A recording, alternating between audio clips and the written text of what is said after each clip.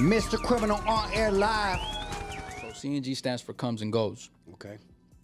When I was a youngin' dog, I was just always going through a lot of shit, bro. A lot of shit in my life, and that shit was just fucking me up.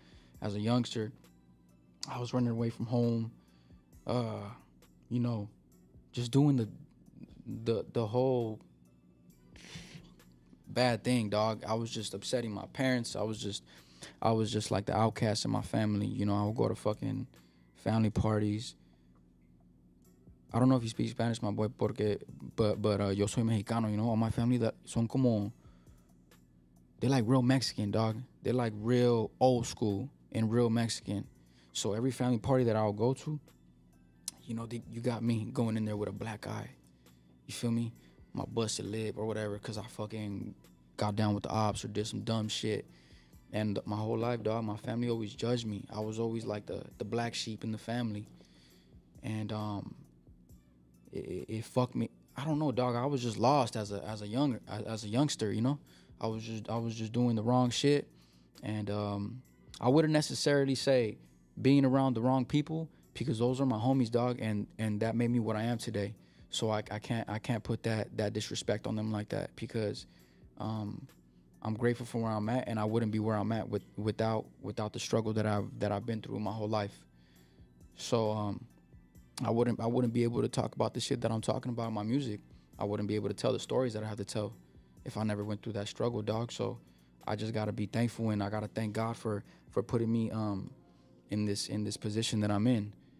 Even though the route was pretty hard. It's not easy for everyone. Some people it's more easier for, but I'm just thankful, dog. And I'm at a point in my life where I've been working so hard, and I just started my own business, dog, my own label. I just signed my first artist, you know, like, and you like a role model for that, dog, because you got that.